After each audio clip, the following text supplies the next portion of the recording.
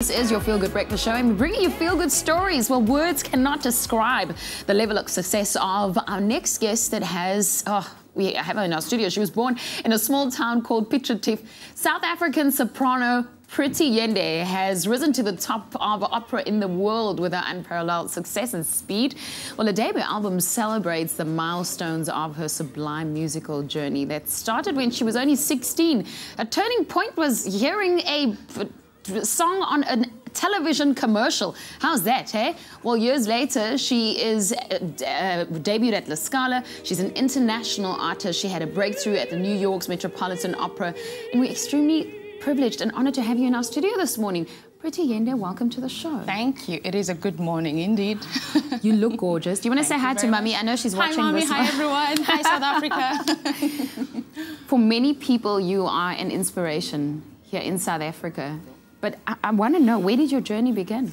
It started in my living room in Piet Retief at home. We were watching TV like any other evening at home, and there was this ad on TV. And those 10 seconds for me changed my life. It was something so supernatural that I never believed it was humanly possible. So when I went to my high school teacher and asked him what it was, and him telling me it's called opera, I said, is it humanly possible? And when he said yes, I said he must teach me, because it was really something that I thought it was not humanly possible. That is insane. So we're talking here about Delibes Flowers, that duet. So he actually taught you the song, and that's how your opera journey started? Exactly. It was like destiny found me. One of the most beautiful melodies in opera. One of the most beautifully written melodies for two voices. It's called the Flower Duet. It's in French. And when I heard those 10 seconds of those voices, for some reason in my soul, I knew what it was, but my mind had no idea what it was. So I was so fortunate that God gave me the talent in order for me to be able to do this, actually. Well, talent is clearly not enough, because you've got beauty too, you've got confidence. You're sitting in this chair this morning. What did it feel like singing it professionally? Well, the first time we sang in Durban, it was the most excruciating and fearful event of my life, because it was something that I was not probably prepared for. It was the school competition in Durban, and I was so nervous. I was never so nervous ever in my life. But then, of course, with experience and accepting my gift and accepting my time, things got better, and it does actually get better with time. Well, things didn't just get better for you, things got really great for you. I'm thinking of where you went on to study. I mean, from Piet Retief, you went to the South African Music College, we're talking UCT. Then also, you were the first artist in history to win first prize in every category in the International Belvedere competition in 2009. We're talking Austria here, we're not talking Piet Retief, okay? Did you ever see this happening? Of course not, because, you know, you make dreams, and you make castles in the air, but you're actually not having the exact happenings. And so when it happens, it's a surprise to you too. I mean, for me, I think it was one of the most surprising moments, because it was a tool for me to get myself overseas. And to take that risky route was something so out of the ordinary. And it worked out so well. And I always say the reason why I probably won all of those competitions, it was because I was not competing, and so I had not the pressure of competing with the next person.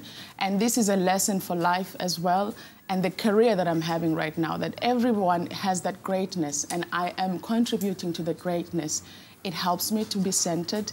It helps me not to see myself better than, because you cannot compare. Comparison is a thief. Your words are making me emotional. I feel so moved by what you are saying, because you are saying, why compete if you are great? What a beautiful thing to say. I am totally moved by what you're saying this morning. I'm actually trying to cry. You just completed, is it Teatro La Scala in Milan? Yes. You completed an international program in order to teach opera to other people. Tell me more about that quickly. Well, I was one of the first South Africans to be in the program, and that, for one, was a milestone. And the whole journey, I call it, it's a pretty journey, because it's my journey. Yeah. And to be part of the program and to be so near in La Scala has been something so extraordinary for me. And it's my dream to tell every child in each and every village, everywhere in the world, that you can be that child who can make the impossible if you just believe.